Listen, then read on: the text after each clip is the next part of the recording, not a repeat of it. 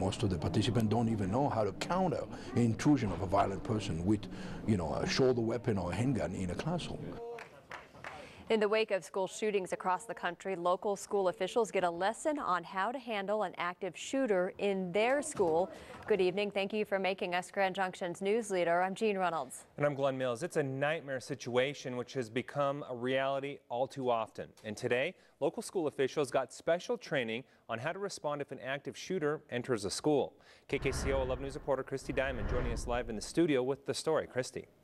The course is about teaching practical life-saving information to educators to better prepare them if an active shooter steps foot in their school. This course, called Active Countermeasures Training, goes one step beyond training for lockdown situations and teaches what to do when in a lockdown and confronted with a gunman.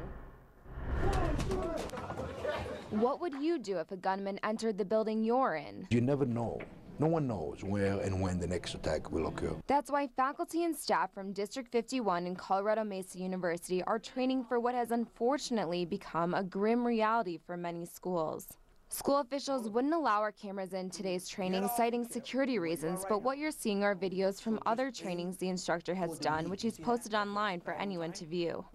The knee, oh yeah, much better. Nice job, nice job. He teaches 3 fundamentals. First, how to identify signs of aggression in a student who displays warning signs of a perpetrator. Half the battle is making sure that we are reaching out and finding those students who are going through a tough spot in life. Second, how to improve overall security on campus. And third, how to respond if an intruder gets into the building. We teach countering the attack from ambush or surprise from both sides of the door, working together as a team to take the shooter down to the floor and disarm the shooter when he's on the floor. 25 people from CMU and 25 people from District 51 attended today's class, and it wasn't just for teachers. We have some custodians, we have some principals, we have central administrators, so this is a cross-section, and to include teachers. The key to surviving an intruder attack: preparation and teamwork. Right there, good.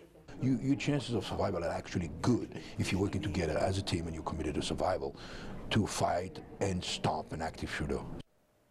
Alon Stivi travels around the country sharing his training methods with all sorts of people, not just those in education. Anyone can actually sign up to take one of his classes online to be prepared for an active shooter, no matter where you might encounter one. Glad to know more about those courses. You can head to our web channel where I've posted all the information, kkco11news.com. All right, thanks a lot, Christy. Tim Leon with District 51 says they'll be meeting after today's course to discuss a plan to share the training with other faculty and staff. Tougher gun control moved closer to law today on Capitol Hill. The U.S. Senate voted